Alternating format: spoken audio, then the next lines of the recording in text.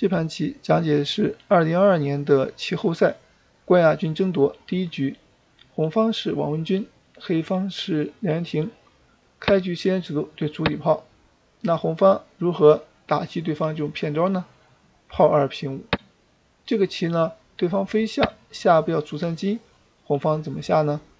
这儿红方上边马显得示弱不势又太缓，红方飞了个象。这个棋看似好像阵型不好其实呢，这个棋红方有后招，他走炮8平6，走成一个视角炮就非常稳健了。你抓他就不诱势，避其锋芒。那么你点进来的话，他这边就上马看着中兵，对方上边马解除自己8路线的问题，避免被红方牵制住。那红方先出车，黑方就拐角马，红方现在不能打，打完之后呢，现在这个马太弱，红方选择是寻和车，黑方这儿出车，红方上马，当务之急平车压马。如果说车过来吃马，就可以马4进6，红方炮要看马，他不敢打出去，否则对方补士你出车一看，那么将来这个棋他可以卒3金，就威胁你了。所以说这个棋黑方应该是平车压马，他担心人家平车吃马，所以的话就走了一步进边卒活马。这儿红方呢简单跟他做了个交换，这样一来的话，红方这个马就上去了。现在炮打着马，黑方也就跳，红方这时候用马去踩卒抢先手，黑方甩开盯着边线，红方这个车肯定要出如果落象就比较笨，出去以后呢就是让你打，然后进去抓你抢先手，策应这个中兵一冲呀，对方这里就会出点问题。所以对方他阵型不够协调的话肯定不行。临场上马，这儿红方不给吃，黑方硬切进来，准备要踩中炮，这里红方赶紧把兵守住也不让你打出来。现在呢你一踩我一吃，双方在这里做一个交换，黑方现在进炮准备反击，打着象，红方落象车2进4，目的是调车过来，红方冲兵要吃，黑方呢将就计保住，准炮分边下底线。那么这里对方杀得很凶，红方这也是防患于未然，退车到底线这个棋走得非常稳健了。这儿的话黑方选择了一招补士，他是想打这个兵，又怕人家吃马，所以先补个士再打。这儿人家一抓然后把他牵住，这个棋就故意让你多走一步棋。到这儿黑方可以考虑车退一步，为什么呢？首先给这个车生根其次避开将来红方上马的利用手段。这儿一上马肯定吃着炮，冲兵还拱着车，踩着车所以他必须得避其锋芒才行先给车生根，车8退1是好棋，临场他急于去打，这就是一个刚才人家红方车看着兵，那么心理战术吧你一看不能打，好不容易能打了，想都没想打掉了，结果这里忽略了这个炮跟车它没有根无根车炮怎么利用呢？上马利用，首先捉你炮，你正常肯定压一步比较积极，这马上一冲兵你还不能吃他马在这里，那没办法，踩着车拱着车，只好把车闪开。到这儿红方就过了一个，黑方想上马还不敢上，直接就踹掉了你想吃人家回马可以踩车，所以你根本没有机会的那对方马上来交换掉，他家兵种差，红方净多2个兵受不了，所以临场的话他不甘心用炮过来吃马。那么接下来这棋呢，黑方他以为可以呢逼红方就范比如说打掉之后杀过来，但是红方以退为进踩着车踩着炮了，你要平炮过来的话，那将来肯定不甘心红方就过兵了，所以临场的话他直接吃掉，这样的话试图交换，但是呢这个棋就失算了。红方吃完之后黑方现在如果用炮去吃拱双肯定丢子，他用车吃想威慑一下红方的兵，但是没有用，红方仍然是平兵过来，因为你现在吃的话炮没了，但是如果你不吃的话把马拱掉，你车走开之后他进车再抓你，你这边还要丢子，所以这样的话你不吃兵会被吃光，所以非吃不可吃完之后呢，红方顺势一蹬到这儿就得子了。黑方这个棋他少一个子肯定是亏了，但他不甘心准备边兵吃掉找机会想求和。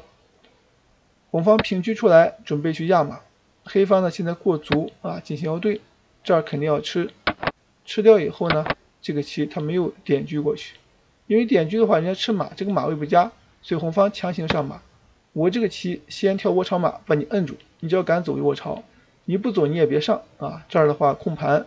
对方落象之后呢进车准备吃卒跟住他，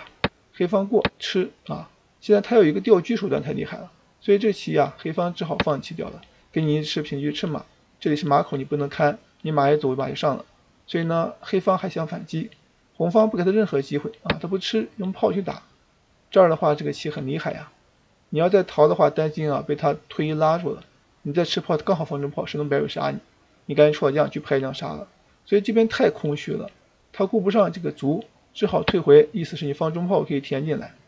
红方还不着急啊，这里的话先打着再说。黑方的话平车过来，这儿的话红方顺势调车，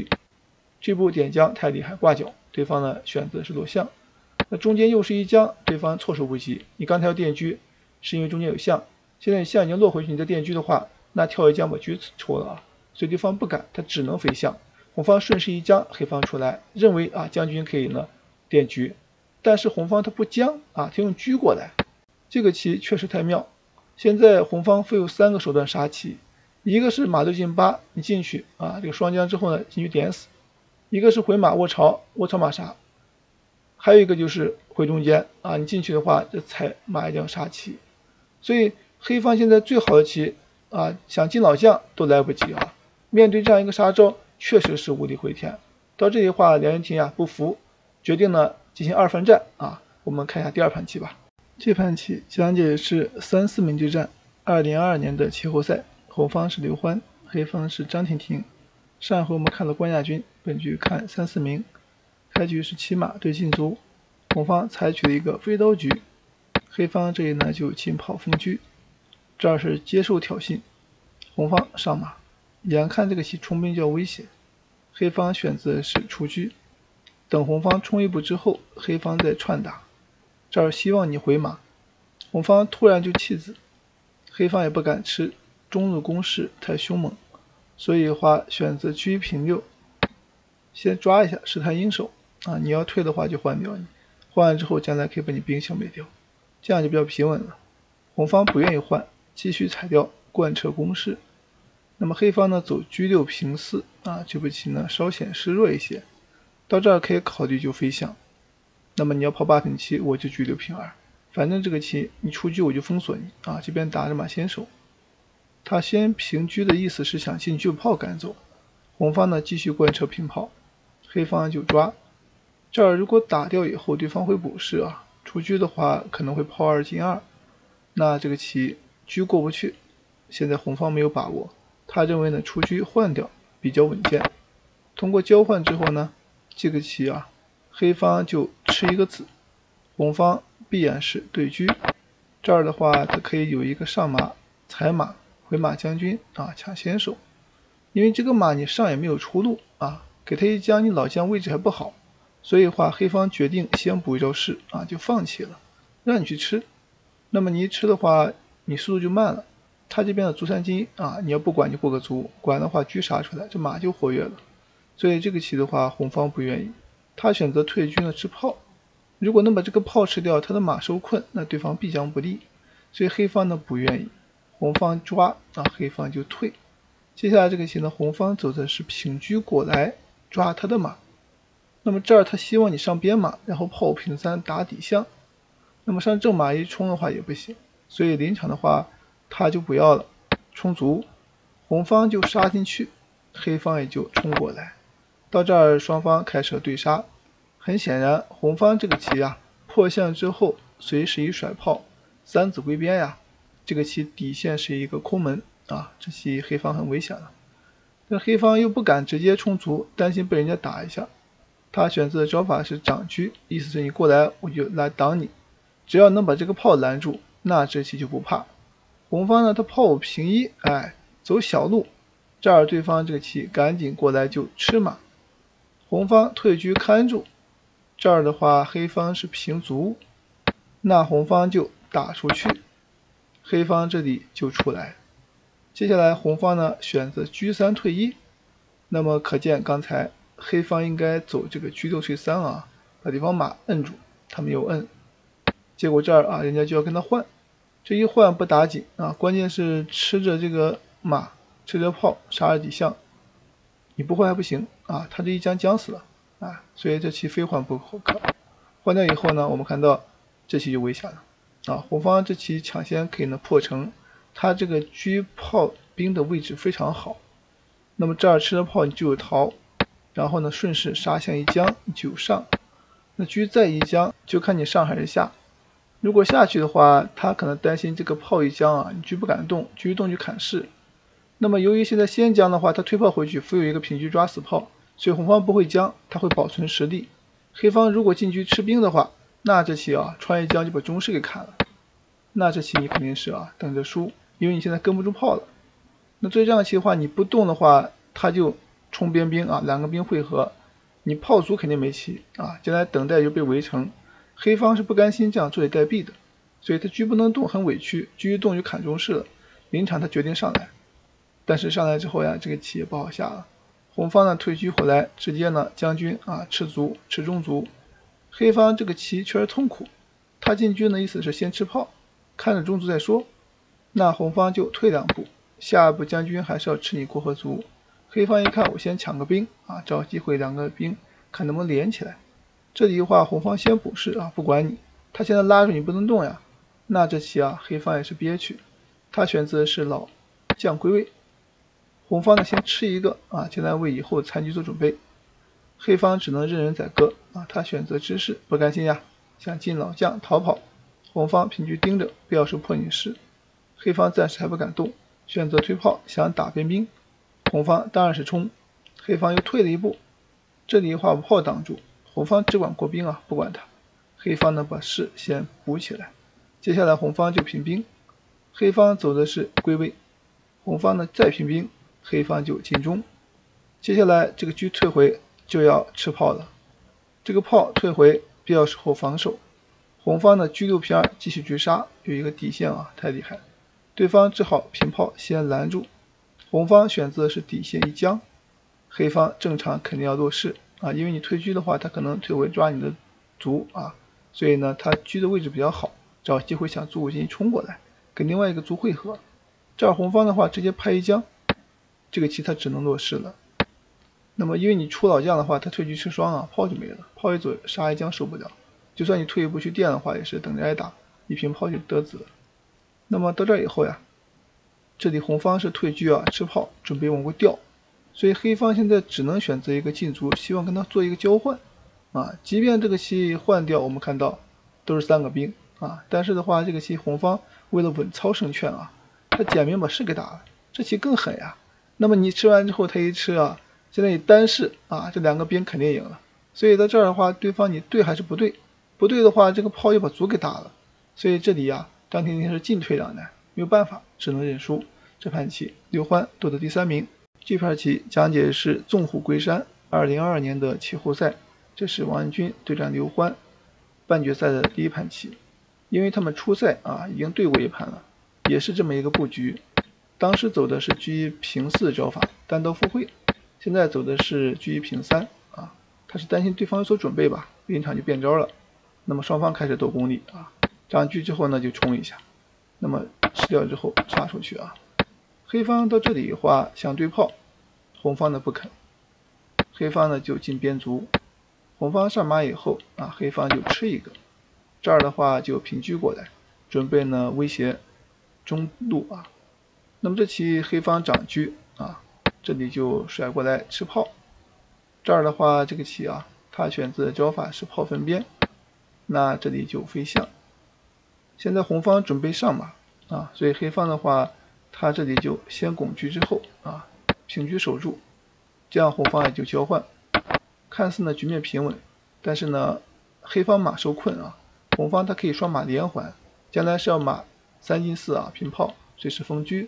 所以黑方先出车打乱你的计划，如果你还要马3进4，他可以卒5进1，所以到这儿只能马6进4，然后呢进车就吃炮。这步棋呢红方就平炮，黑方的话卒5进1这儿红方就选择进炮，随时分边下底线。黑方呢他选择进车先挡住这儿的话红方卧槽取。那么这个棋对方平车勒了一下，这步棋可以说有点随手这儿应该走的是弃掉这个卒比较好，你吃一个我吃一个你吃一个的话我就再吃你，你再吃我马的话我就退回浑水摸鱼。你一踩我吃掉，你现在只能吃。那么这里吃完之后，顶多你就是吃一个卒他的退局勒你的马，你现在这个马还得退，不能看，否则平炮一打就得子了。那么对方赶走之后呀，这个棋大家可以看到，黑方应该说是可以抗衡了那么临场的话，这里黑方并没有这么下，而是选择了平车，结果呢惯性思维被人家把卒给吃了。现在这个马受困，红方只要马一上去腾挪开，比如说将来再回马，就有可能会把这马抓死，所以黑方这马呀就太痛苦了。他金炮拦住这个意图也很明显，红方平炮之后要下底线，黑方就看住。他这个金炮什么意思呢？就是说这个棋将来你进去抓他就上马，他果然是这么走的。正常应该怎么走？正常红方应该上马，上马之后呢准备卧槽再退回把这马踩死他实战是走的进车那么有点贪心了右边困一个，左边还想吃一个，那就上马了。刚才我们说到就是说你现在上马，他现在上马黑方他金炮思路是什么呢？就是说等你回马的时候，他车刚好进一步就把你马勒死了，所以你吃一个边马，人家可以破你连环马。所以红方这个上马本身没有问题，关键是你不能急于回马，否则就会给对方一个进车锁马的机会，那这样的话双方会形成交换。红方正确思路是上马之后马4进2，再马2退3回来踩双，至少踩一个把马吃掉，所以这样就可以得子那所以呢有这样一路棋存在红方上马卧槽再回马就可以了。因为红方这个马他就是从卧槽位置刚回来的，他又没有想到故技重施再来一次所以话到这里没有把马围住他选择的是退车，其实应该上马。到这以后呢，我们看黑方平车，反而把红方牵住了。红方这个棋虽然困住马，但是他半天不吃的话就没机会了。最终的话，这个棋被人家双马连环。我们很清晰的记得，刚才红方是双马连环，现在黑方双马连环，那可见这个棋局势已经倾向于黑方了。到这以后他捉你那么这循环一下之后呢，最终他是走车4进2，把你逼退红方这个上马其实有点着急他应该选择是回马逼马腿然后呢你肯定要去看马，他踩你车你肯定要退然后他再回马踩你马，你一踩他一吃通过一个对马简化局势比较好，因为他想上马上不去被人家制住，那这马一上一退肯定是失先这样一来的话，黑方就架起了中炮。黑方这个棋呢也可以打车是先手这是一个骗招，对方如果敢过来的话那就上当了，因为回马金枪一踩车这个棋他就不好下这儿的话他平车主要是将来想吃这个卒，如果你跟他不平车的话，那这里踩着车你还得退。现在你虽然可以吃掉，但是黑方有一个闪击就是吃马，所以这么一个手段所以到这儿的话很明显先一打车，然后回马去踩车吃马，这个棋比较有利一点。实战他放中炮也可以那这儿的话退回，现在上马踩车这一吃，关键是要走出金炮打车来，因为这时候你肯定要闪你一闪的话他这边就可以吃，这里红方可以先弃后取，黑方直接抢就可以了。那么抢掉以后这边这个棋他可以呢再打过来，就避免你吃它你要吃这边的话下底炮了你敢吃马这一杀出来双车炮杀你，所以你不吃的话这个棋就归边了。那可见这路棋应该说黑方呢有下底炮的手段非常积极。那么临场的话他选择的是直接吃这样一来的话错过战机。那从开局来看的话，王文君就比较厉害一点围住了马，刘欢点大意了。从中局来看，这棋已经反过来了，但是呢没有发现这个妙手最终的话这个棋双方就打了个平手现在都是车马炮，谁想赢谁也难。那么红方他的棋就主动一点，把黑方马制住了。我们刚才说到这个中局是刘欢已经有机会要杀红方了，但是呢这个棋反而被红方这个棋把他马给制住了，现在他要把这马活通才行，然后就平车看马，最终的话人家上马，这儿的话他一吃红方退回意思是找机会想把马围住，黑方赶紧撤这回之后呢双方到这儿应该说大体是均势状态了都是车马炮，谁赢谁谁都赢不到。那么从这盘棋可以看出王文君只要开局走好了，他这个飞刀很厉害很容易夺冠的。那么刘欢的话这个棋他中局上稍微控制好了，他也有机会夺冠两个人在决赛半决赛之后又遇到一次第二盘棋的话最终是刘欢操之过急贪吃一马中了飞刀，最后呢是王文君夺冠。具体的话大家可以看半决赛第2盘棋，希望期待。这盘棋讲解是夺冠预测2022年的季后赛，这是王文君对战刘欢第一战，我们看一下。开局的话是先制度，对战的是对兵局，双方形成互进马，红方就3步虎，黑方来了个移形换位过宫炮，这儿这个马将来可以飞象去保，所以你这过河车就没用了。那么红方就想我赶快出动右边大子，这个棋黑方正常就补象，再补士出车。那接下来呢，红方走车1进1，他是要威胁黑方的7路马，这儿的话补士，这个车到底是车1平3还是车1平4呢？应该说都可以。双方就这个棋较量过2盘咱们先来看第一盘棋车1平4的变化，就是他绕道过来。那么这里的话不直接走车1平3，现在的话黑方退了一步未雨绸缪。那么你点进来以后呢，他这里呢进卒把马吃住，你压的话他看住，将来可以打你所以这组棋的话暂时你是攻不动的。红方单刀复位，黑方就把他赶走，然后呢进行腰对。如果你退回的话，那将来这个棋黑方就固若金汤了。换掉以后呢，进车点马，这里看你怎么走吧。那么黑方正常就回马抢河口就可以。进炮它的目的是找机会落个象把你赶走这儿的话，那红方走炮2进4把马陷住。接下来这棋呢，黑方如果要求稳进炮串打，对子呢把炮换掉，然后出车一对那这棋就满意了。他选择进炮是一种对攻走法，这个棋红方就上马。那可以看出这个棋黑方呢他志在必得没有唐单出现的话，刘欢应该来说他是想夺冠这儿的话杀的比较猛。那么王文君的话，这个棋他肯定是上马，因为这个棋又可以看兵又可以踩炮。这儿黑方的话，他炮棋平8是防着你下底炮的手段将来比如说补个士硬踩象这些手段，所以必须得挡住，不然这穿将太厉害。这儿的话这个棋你踩象就没用了，那么对方就卧槽。这样的话黑方应该走车1平3比较积极，他走车1进1是防着对方炮打这个边卒的计划，这样一来的话就显得比较笨那么走到这里之后现在红方他是炮9平7，黑方看似打一将还迟迟不敢打，因为打完之后呢把马放活了，而且人家随时可以出去抓你，所以这个炮容易被利用。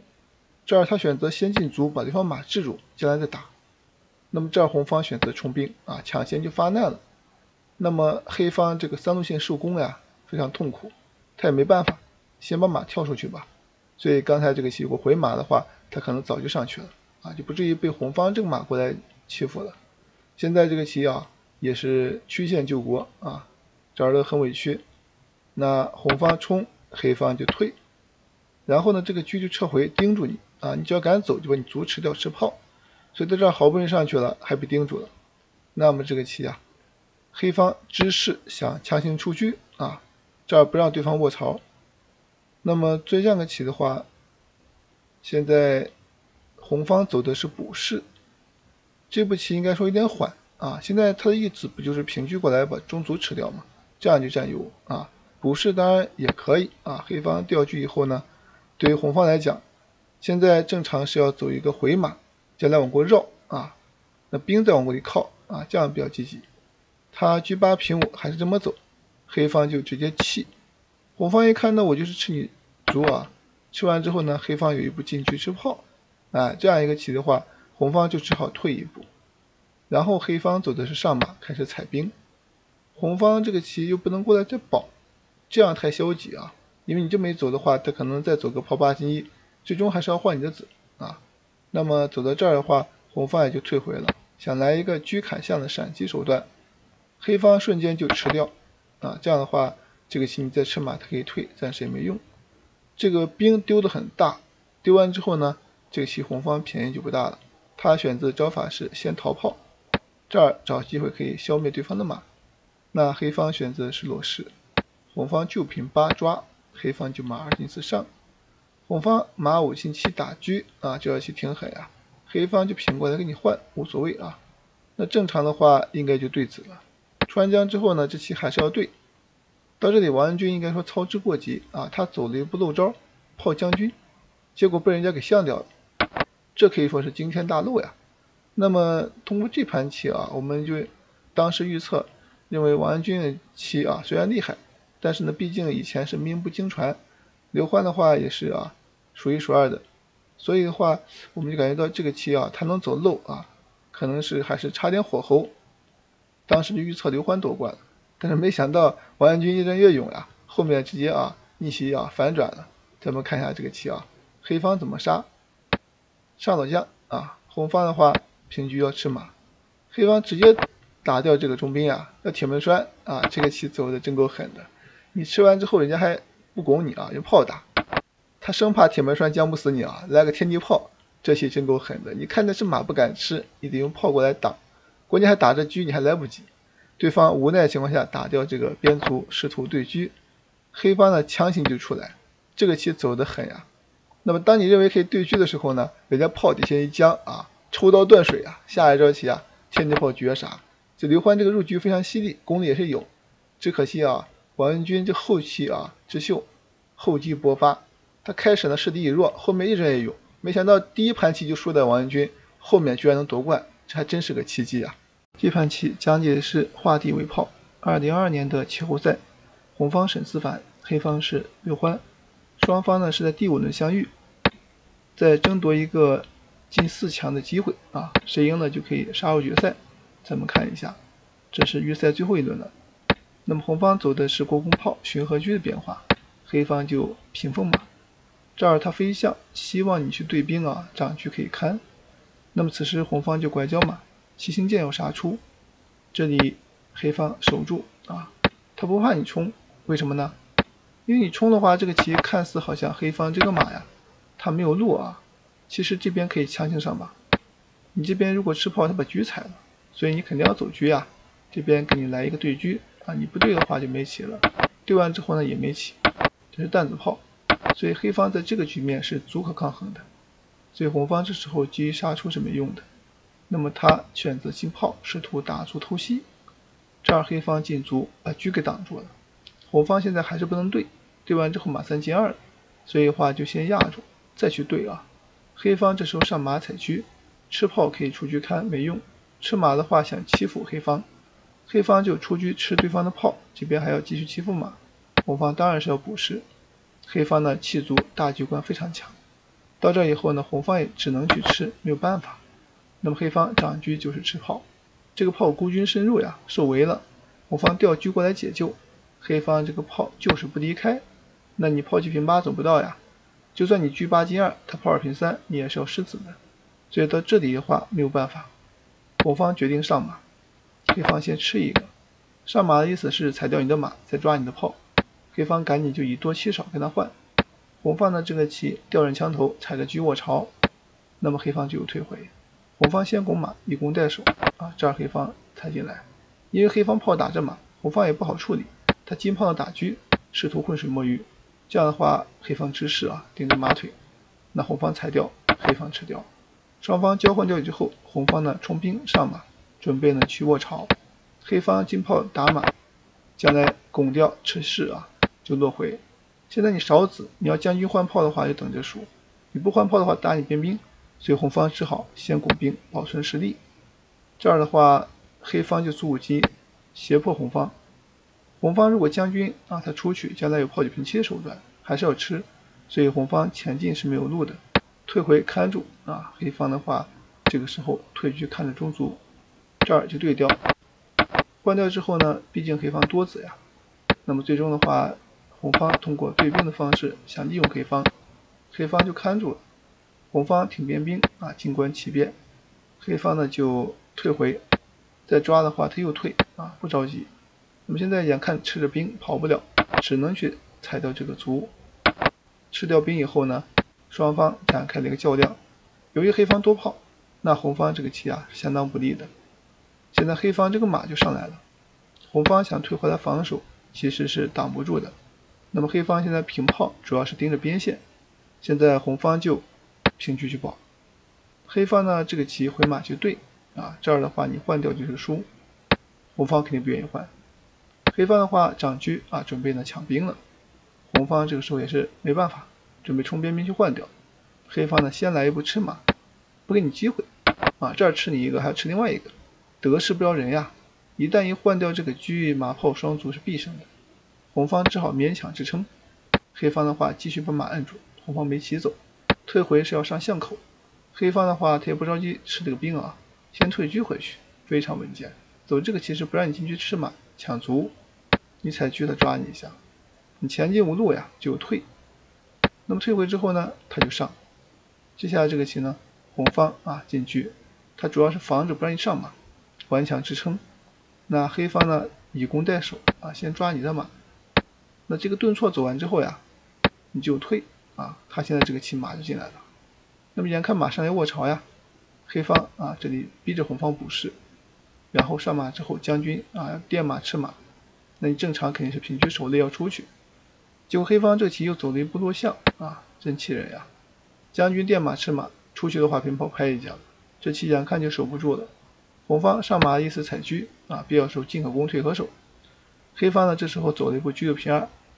他不管你啊，看你怎么走吧。现在他是要走一个卧槽一将啊，出来平炮一将，这棋就危险了。你一支士的话，点掉马士破了，车还不能动。如果你先出的话，道理也是一样啊，支士的话，他这个棋卧槽一将，你还得出，上来点死了。所以最终的话，他是受制于这个卧槽马，这个棋是没法解救的啊。到这里你要回马的话，将军一填过来把马要抓死了，所以到这里申四番不得不认输。这盘棋刘欢获胜。这盘棋讲解是破国角马，2022年的棋后赛第5轮，红方是王文君，黑方是陈清婷，双方是西安之路对战飞象。那这个棋红方上边马，它是一个强硬的招法，下一步是要出车。黑方正常的话进卒上马，那么上拐角马其实就是对红方的挑衅啊，明知道要出车他还要这么走，这儿也是来者不拒啊。他有什么手段呢？就说你吃他可以看啊，那进车之后准备再打呢，他可以补士啊，现在退炮再看，看住不算啊，炮二退二还准备打车，所以你要是走炮2平6的话就会受攻，所以红方呢暂时呢避其锋芒不管他，那么你打的话他这边呢随时可以离开。接下来这棋呢控制你车出不来，黑方的炮8平6出左车，红方也就补士啊，这边呢防止黑方进炮去串打，抓的话就炮2平4。现在红方下一步要拱边兵啊，黑方就先冲，